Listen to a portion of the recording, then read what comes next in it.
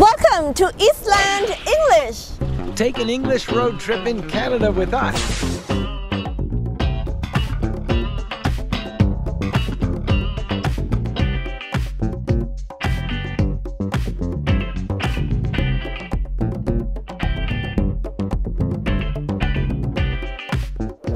Today the weather is not as good as the day before.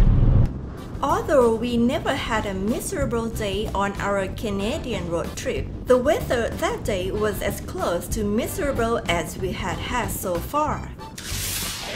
On the other hand, we were quite excited to be driving towards Capespear because Capespear was our ultimate destination, the farthest east you can go in Canada.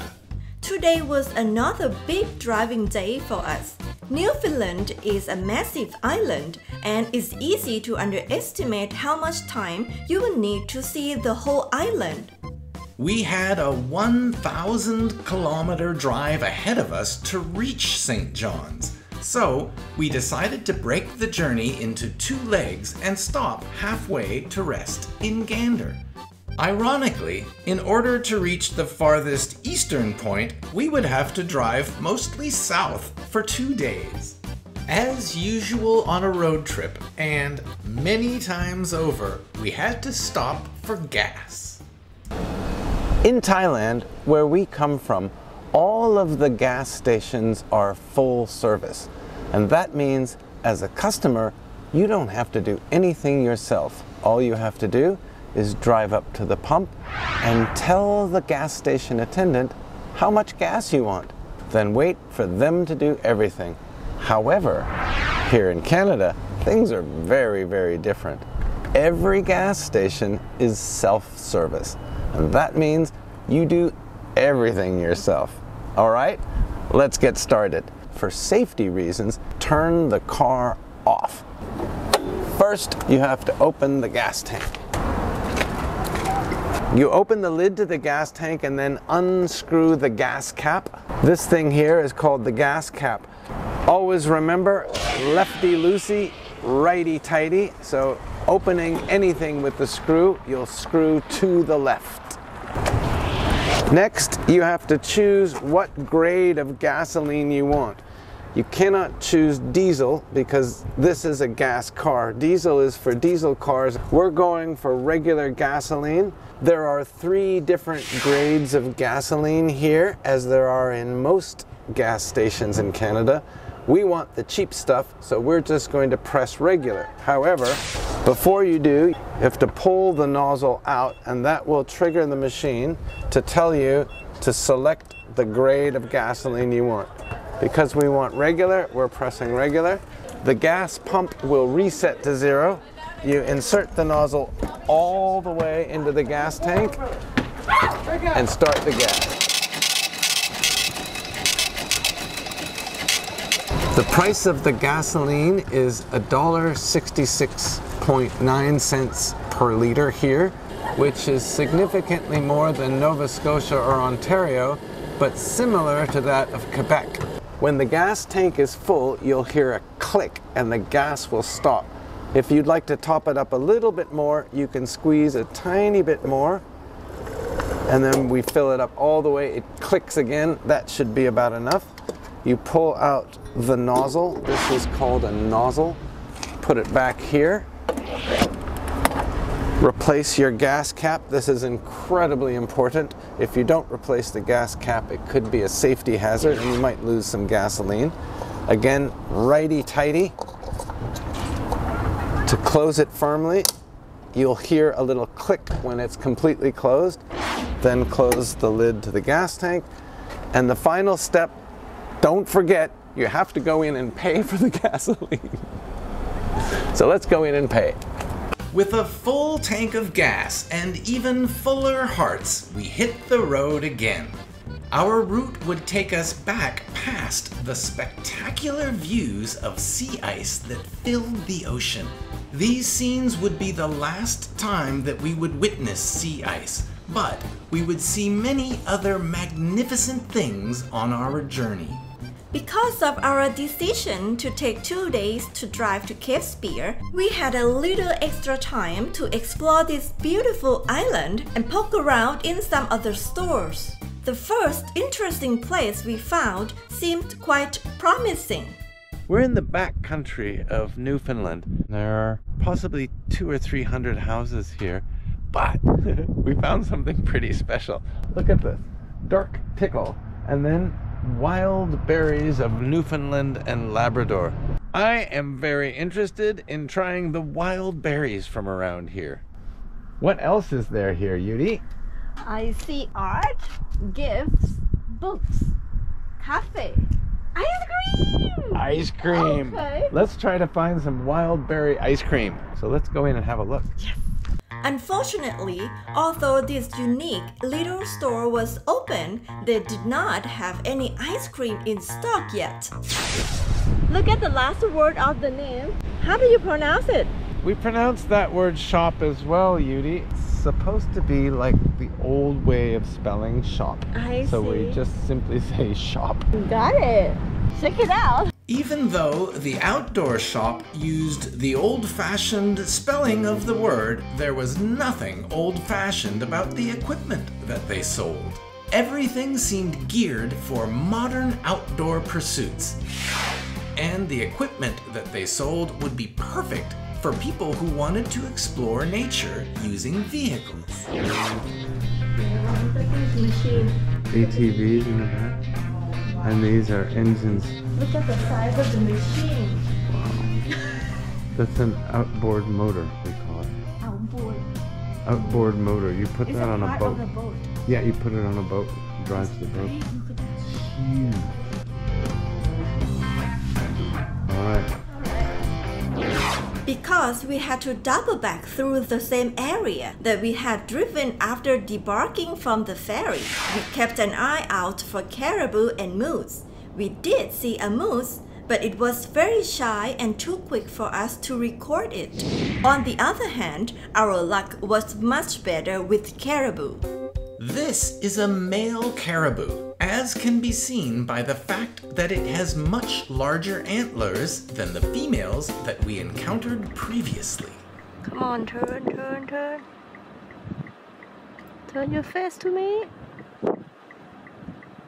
Oh yeah, he turned a little bit. This male was completely alone, which is surprising because we had learned that caribou are normally herd animals that travel in groups.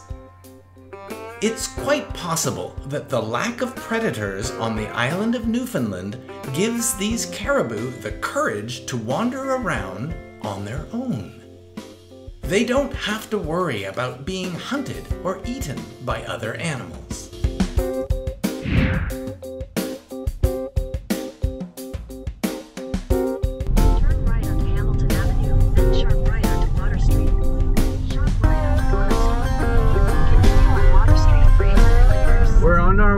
To Capespear now. There's the lighthouse in the distance. Oh wow, and the Atlantic Ocean. How beautiful. At long last, we had reached our ultimate destination, Capespear Lighthouse National Historic Site. We got out of the car and were faced with the fiercest winds we had experienced on our road trip. We had to brace ourselves against the weather and wear all of our warmest clothes. This area is famous for its high winds. If you come to visit here, make sure you are well prepared. Walking quickly helped to keep us warm, and we had to hide behind buildings to record our voices. Capespear Lighthouse is famous for many things, but Capespear is also why we came out to Newfoundland. This is a lighthouse up here. We are here, walking down, and this is the most easterly point in Canada. This is why we've come here, because Eastland English has the name Eastland. That's my last name, and that is the farthest eastern land in Canada. So that right there where we're going is Eastland, Canada. How far east can you go? Let's go to Eastland.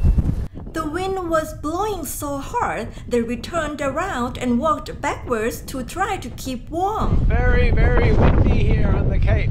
How is the temperature? What do you think? It must be below zero. The wind blowing like this.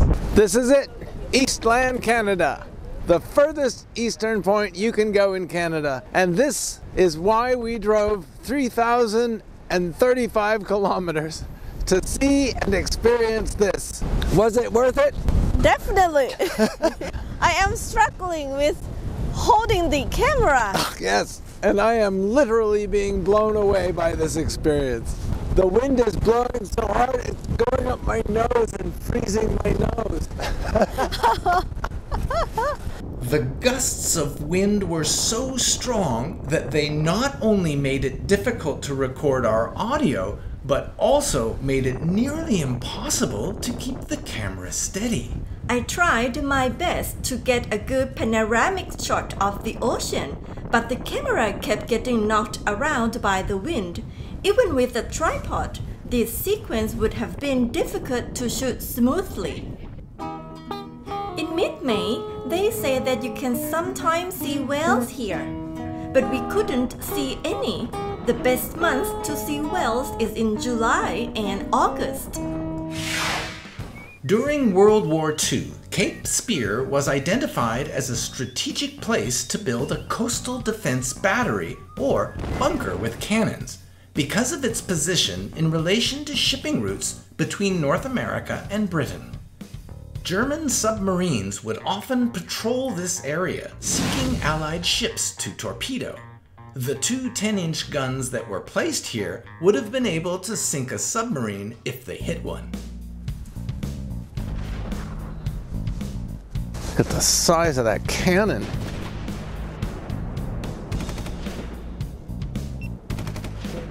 Doesn't it seem to you that that cannon is not pointed at the correct place? Correct, exactly.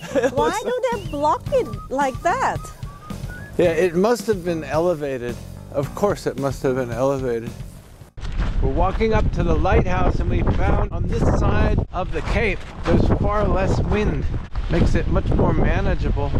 At first when we got here, I got out of the car and felt the wind and said to Yudi, maybe we should reconsider this.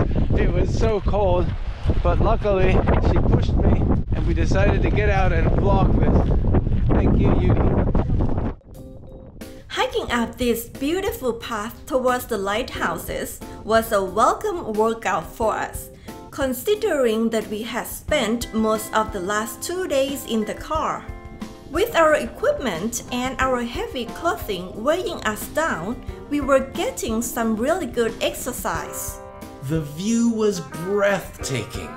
The Atlantic Ocean to our left and the shimmering sunlight reflecting off of the newest lighthouse ahead of us. Oh no! I just got blown off the path. The wind and the weather together make me tired twice as much. This lighthouse was erected in 1955 and is made of cement. Although the cement structure was built to replace the original lighthouse, they took the actual light from the first lighthouse and moved it here. Lighthouses are usually tall, cylindrical structures with flashing lights at the top, used to signal ships where the land is. They serve both the purposes of safety and as navigational aids. Easy walk? Not really. Oh. Finally, we reached the top of the hill where the original lighthouse is situated. This is actually the second lighthouse built in Newfoundland, and it began operation in September of 1836.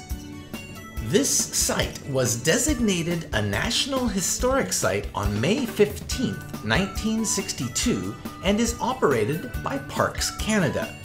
It is a cube-shaped two-story building with the light tower in the center. In this shot, I tried to tell you about the inside of the lighthouse, but there was too much distortion due to the wind noise. Throughout most of its time in operation, it was run by a member of the Cantwell family. It has been restored inside and now acts as a museum. All of the interior furnishings and equipment are as they were in the 1830s, almost 200 years ago. The cost of admission is $8.50 for adults and $7 for seniors. Children can get in for free. Woo! It's time. I cannot take it anymore. Okay, let's go back to the car. You'd think it would be easy. That's our car way down there. So we have a windy walk ahead of us. Interestingly, the name capespear does not come from the word for the weapon, but instead from the French word espoir, which means hope. This is probably due to the feeling sailors had after a long ocean crossing from Europe. Capespear, or Cap d'Espoir, would have been the first land they saw after weeks or even months at sea, filling those sailors with hope. We can surely say that this beautiful piece of nature and the historical buildings filled us with hope as well. To be continued.